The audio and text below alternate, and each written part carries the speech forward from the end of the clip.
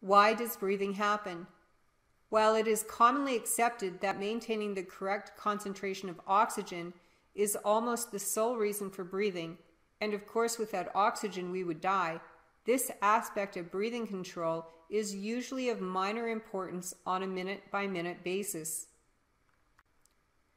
This is because we can easily obtain oxygen only using a tiny part of that found in the atmospheric air and breathing the rest out again, and oxygen needs to drop by approximately 1/3 before it stimulates the automatic breathing pattern.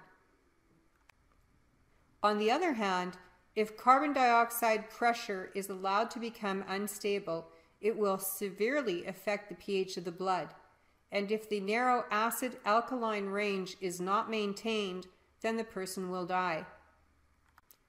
To ensure that this does not happen, carbon dioxide only has to increase or decrease by the tiniest amount in order to dramatically alter the amount of air breathed in each minute. So really, it is the levels of carbon dioxide in our blood that control or stimulate breathing rates. As the cells in our body metabolize nutrients to produce energy, carbon dioxide and hydrogen ion levels in the body increase in the arterial blood. Chemoreceptors within the main arteries monitor the levels of carbon dioxide and hydrogen ions.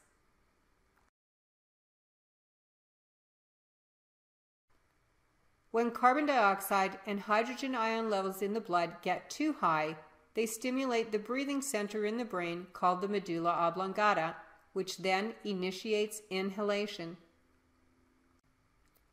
Inhalation is achieved by the contraction of the intercostal muscles of the ribcage, which act to pull the ribcage upward and outward, hence increasing the volume of the thoracic cavity. The diaphragm also contracts to extend the cavity further downward. The volume of the thoracic cavity increases, creating an area of low air pressure inside the lungs. Hence, air is drawn into the lungs.